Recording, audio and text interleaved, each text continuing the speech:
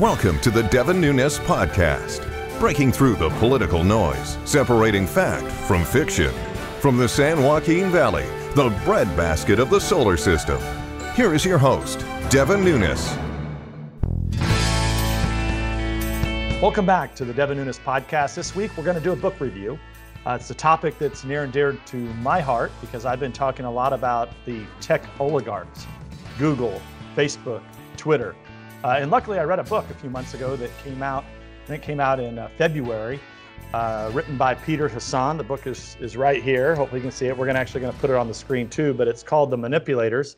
And we're glad to have on Peter Hassan. We've actually had one of his colleagues on a few weeks ago, Chuck Ross, one of the few investigative journalists that covered the Russia hoax. And Peter, I want to congratulate you because you're one of the few investigative reporters that's actually looking into these big tech companies and how they're manipulating all of us, not only in the United States, but around the globe. And the book starts off talking about how there's going to be a revolution. We're not going to rely on the big media companies, the big newspapers. When the internet is first coming out, it's a great day because you're going to have an open and free internet. People are going to be able to post things on the internet, and there'll be no censorship. And then slowly over time, what's happened is these tech companies built search engines, et cetera, et cetera. I'll let you get into it. But now they've become the content developers. So it's probably worse now than we ever had it because if you have something that you want to put up, it's unlikely that if you're a conservative and they disagree, it's likely will either get put to the bottom, so hardly anyone ever sees it, or in fact, it can also be taken down. So with that said, Peter, why don't we just talk about your just a little bit of background. Where are you from and how did you get into investigative reporting? Yeah, so I'm actually originally from the DC area, and then I moved to Texas probably like 7 years ago or so, and just have been doing everything I can to stay here. But I first started really paying attention to the big tech trend in about 2016, and especially right after Donald Trump won in 2016, because that was when you saw this explosion of people in the media and people on the left, and of course people in the media are on the left, really just demanding more censorship and more control over what people can see online. And that was a direct response to the fact that Trump understood what really, no other Republican candidate understood, which was that you can't really go through the mainstream media outlets. You're just more often than not, you're not going to get a fair shake from them. And so what he realized was he could go directly to his supporters on Twitter and through his campaign's Facebook page and YouTube. And they really just turned over the whole table, and everyone kind of realized that, people could get their information from sources other than Brian Stelter at CNN, and Don Lemon and Maddow, and you can go on down the list. And so it really was a game changer. And so immediately after that, you saw people saying, well, it's misinformation on Facebook and misinformation on Twitter and YouTube. And of course, there is some of that, but what they mean by that is really just conservative ideas, and that gets branded as misinformation. Well, I've talked a lot about the 2016 election and how Trump really did use Twitter and Facebook really well, and he was adding followers after followers, and then right after the election. We always hear the term fake news. And I actually looked back to figure out, because everybody said that this was Donald Trump that made up the term fake news. It actually wasn't. With the research that I did, the first prominent people that I saw talking about fake news right after the election were Mark Zuckerberg, the owner of Facebook, and Barack Obama, the current president of the United States. This was before they had made up the Russia hoax, and they were blaming, this is because, Facebook and fake news and Americans are really stupid, and they just happened to vote for Donald Trump because of all the fake news. Anybody who voted for Donald Trump is a fool. Therefore, we're going to have to now make sure, Facebook, that you regulate and take off this fake news, which is i.e. for take off anything that's conservative and anything that you don't agree with.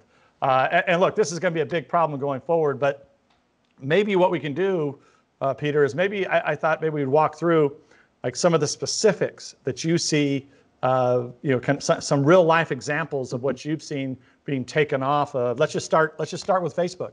Mm-hmm. Yeah. So, Facebook has been, an egregious offender and really kind of, steadily walking in the lines of what's acceptable, of what you're allowed to say about politics on the platform. And so, really, the examples of their censorship really kind of blows up the narrative that they only really care about these tiny, fake news sites that don't really have any impact. And so, but in effect, what that has looked like is Facebook overhauling its platform to really shift the algorithms towards what Facebook calls authoritative sources. But of course, authoritative according to whom? According to Facebook. And so that's where you see examples of I catalog in the book, dozens of examples of pro-life content being censored on Facebook. And that's because the people at Facebook are so, in bed with the Planned Parenthoods of the world that pro-life content, they call that fake news and misinformation. And then so when they say, oh, we care a lot about taking misinformation off the platform, they mean pro-life content. There's another example in there there was a local news outlet in Texas that had been around since like the 1890s, been there forever, and serving a small town. And they, over the 4th of July, they started posting the Declaration of Independence. And Facebook flagged the Declaration of Independence because it didn't like one of the sentences about, the Native Americans. And that was really kind of a shocker to me, because that's when, if you have to go through an appeals process to put the Declaration of Independence on Facebook, we're already squarely in Orwellian territory.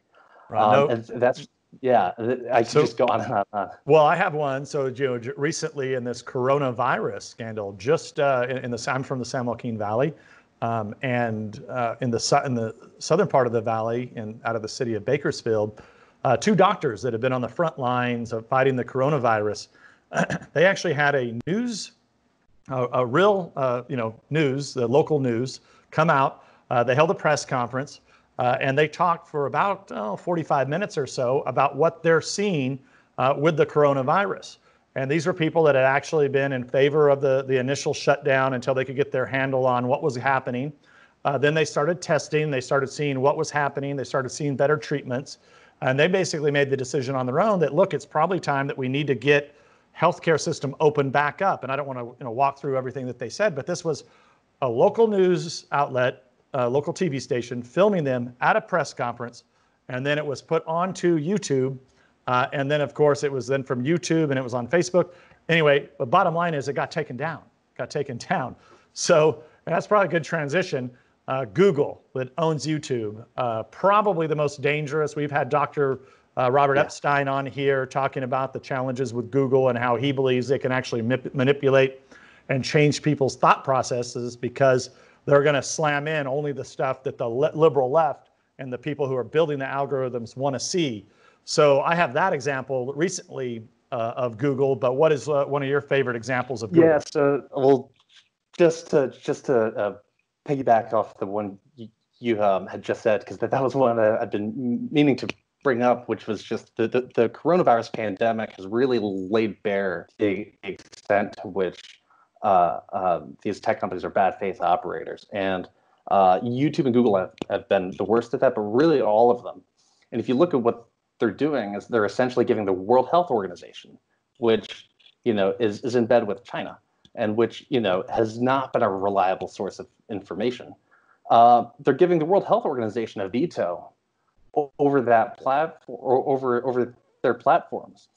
And so that's just really to me has been one of the most terrifying parts of the big tech reaction to the pandemic that we've seen. And it's kind of just made me want to go to the roof and scream, "I told you so" at everybody. Well, you have the World Health Organization being promoted by these tech companies as being legitimate, and yet you have local American doctors who have given out 5,000 coronavirus tests, and they're being taken down off of the platforms. It's absolutely incredible. Yeah. So that's, I mean, Google is a challenge. Google, YouTube, altogether. Now, one of my favorite topics. Let's talk about Twitter, because as you probably know, Twitter has shadow banned me and other conservatives. They've operated their platform negligently. If you're a politician that they like, they take down all of the defamatory accounts. If you're a politician they don't like me, they just leave them up indefinitely, even though they break all of their rules. And of course, just the audience probably knows this, but I'm in court suing Twitter. Right now we have another court date coming up. They continue to lose. I don't know who's running the company over there. I don't know who sits on that board. But what they're doing to me and my family is outrageous. The way that they've blocked me in the past, the way they operate this negligently, and the way they treat Republicans is horrible. And I say that as someone who thinks that Twitter at first was a really valuable platform for people, and still, like we talked about earlier, the president uses it. We all want to use it, but they need to actually have a free, open public square and not be a place where you just allow where you begin to censor people and decide what's going to stay up or what's not going to stay up. Allow people to create, pretend parody accounts that are parody in name only. So, Peter, I'm sure you have lots of examples of Twitter, but give us a couple examples. Well, the one that always strikes me every time I go back to it is how Twitter handled the Covington Catholic debacle, which was Twitter has been kind of moving towards kind of almost into like a news function with their moderators on the Twitter Moments and Twitter News. And so they're basically doing journalism without bylines or accountability. And so during the Covington Catholic fiasco, Twitter amplified that smear against them because they made the fake narrative that these boys were harassing this old man for no reason. They made that like a top Twitter moment. And they promoted all of these, and of course, so they just like fed into the pile-on. And then you had celebrities talking about how they want to, punch the kid in the face, and they want to, and you had Kathy Griffin asking people to dox high school students, and Twitter didn't do anything about that. And so really, just it's a perfect example of how they're so one-sided. It's kind of nauseating. And I don't know why they jeopardize their platform, right? They have a great deal going. They have a great product. To me, why not just enforce federal laws, right? Like if you have, obviously anything that would be, unlawful, like, murder or child pornography, things of that nature, and then just leave it alone and just let it go and let it be organic. They probably have 5 times the users. I think, one of the problems is now is that they let these people get on there and they develop bot accounts and bot farms.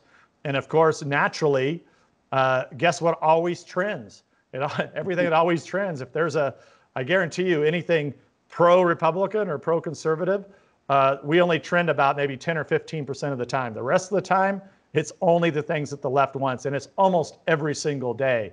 And just the defamatory things that they allow to tweet about me and other Republicans, while at the same time, my favorite example is that AOC, Congresswoman, somebody developed, which actually was a legitimate parody, just called AOC Press, and they made up just fake funny press releases.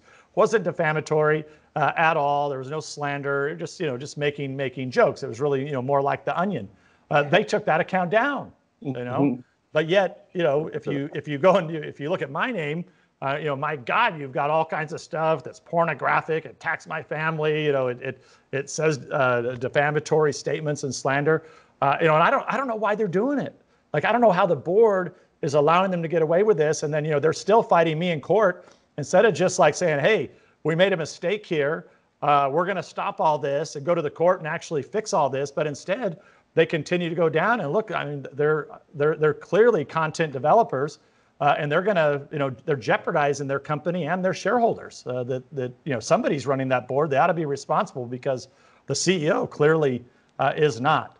But Anyway, so you talk about what are the fixes for it at the end of the book. You talk about those fixes, Peter. Why don't you walk us through some of those?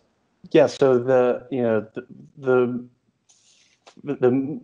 most important thing to start with is that you sometimes hear people saying, well, we all need to boycott Facebook and YouTube and Twitter, and I want to be clear that I don't think that's a valid solution at all, because then you're effectively giving the left and the people in the media what they want, which is a monopoly over these platforms.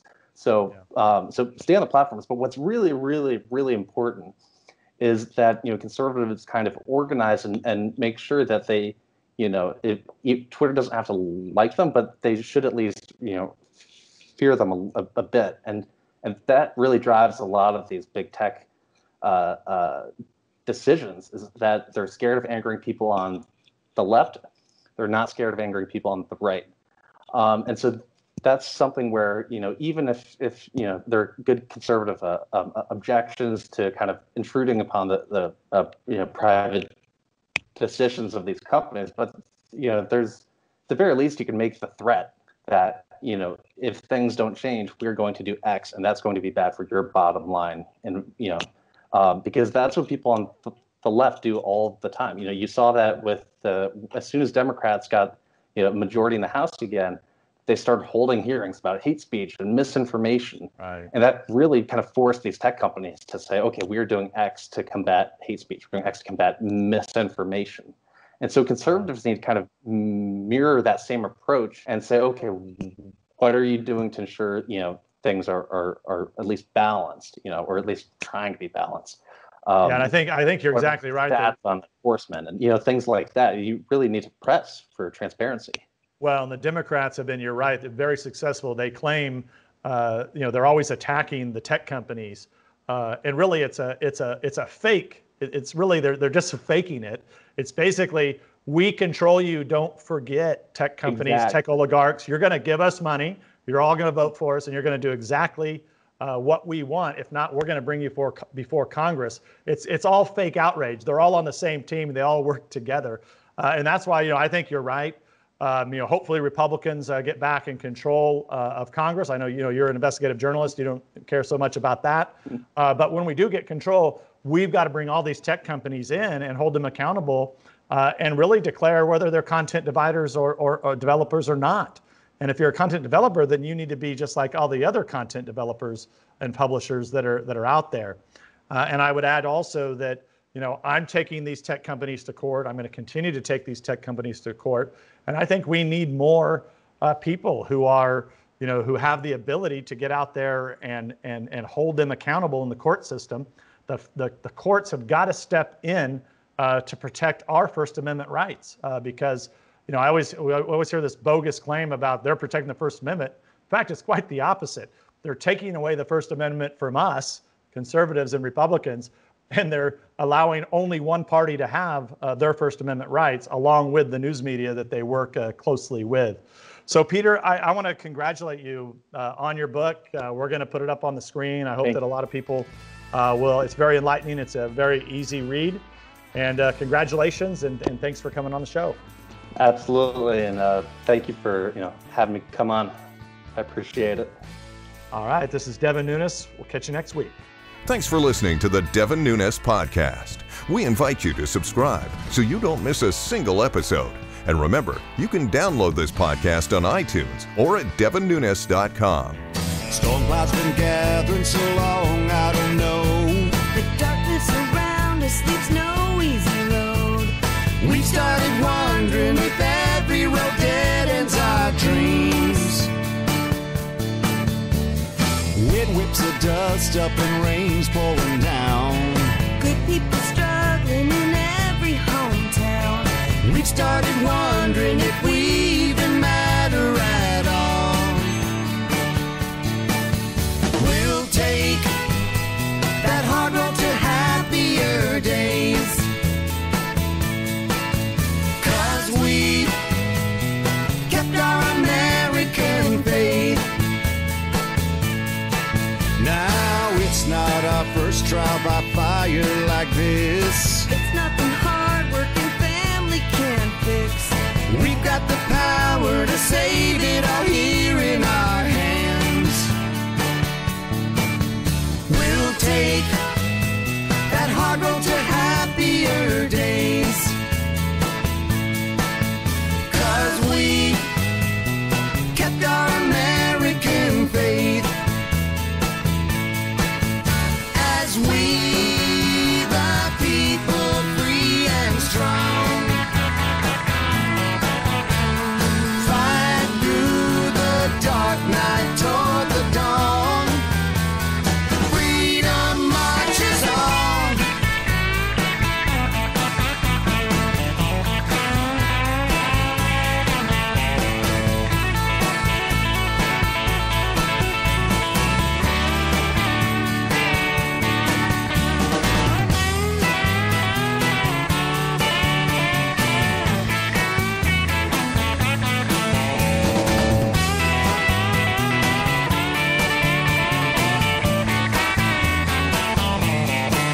Now the hard road is waiting, but we're not afraid. That's why they call her the home of the brave. With a prayer and a purpose, we're already half the way there. We'll take that hard road to happier days. 'Cause we kept our American faith.